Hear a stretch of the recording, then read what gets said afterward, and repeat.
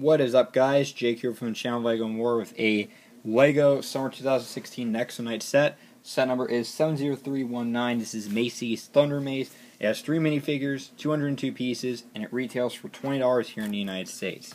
So here is the box of the set. So it's got a pretty cool box as well. And you get 2 instruction manuals with this set. The second one is pretty interesting, which shows the Summer Wave of Nexo Night set, except this one. This one is from early on, the Fortrix, which is a set I already reviewed. I still think it's a fantastic set. So let's start off with the minifigures, and first up we have Macy Halbert, and she has her Nexo power, which is Bomb Blast. And this is the cheapest way to get this version of Macy, which also appears in Jestro's Volcano Lair and Beastmaster's Chaos Chariot. She does have this nice Mace piece you can see here with a Flick Missile part and the new Pyramid pieces in that trans neon reddish orange. There's her shield. You can see she has the red color and she has that red plume part. There's her face with the helmet off. And a better look at her armor. So you can see Macy is the dragon basically, which is pretty cool. And there is the back print in her alternate face. She has a little bit of scuff marks on her, which is pretty cool. And there is Macy. And next up we have Macy's Squirebot, which is exclusive to this set. And you can see it has the nice printed tile on him, or her. And has the sword inside. There's the face underneath. Has that goofy grin. And then there's the alternate normal face. So as you guys know, the Squirebots in the TV show are not that bright of characters in general. And of course, one of them we know is Dennis, which is Lance's. And then we also get our lava monster here. It is a Crust Smasher. And it does have the armor piece from Ninjago in black. And it has that old style helmet. It has 2 swords in this hand. It's the front and back.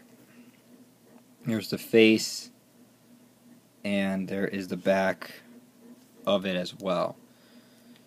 So let's take a look at the Thunder Mace. So you can see the design on it is actually pretty cool. I do like the design on it. One thing you'll definitely see is this part right here. This is a brand new part for summer 2016. It is like a triangular piece. As you can see, it ends right there. We do get some stickers in the set. You can see the designs on here are stickers. And there's the nice windscreen piece there, and a place to put Macy's Squirebot. And what you can do is we're going to put the Squirebot over here. And what you can do is you can put Macy right on her vehicle right here. And she can sit comfortably right there. And what you can do is you can see over here on the side you have some clips which you can put her weapons on, which I really love about the Nexo Nights line. They actually put like stuff where you can put the weapons, which I really like.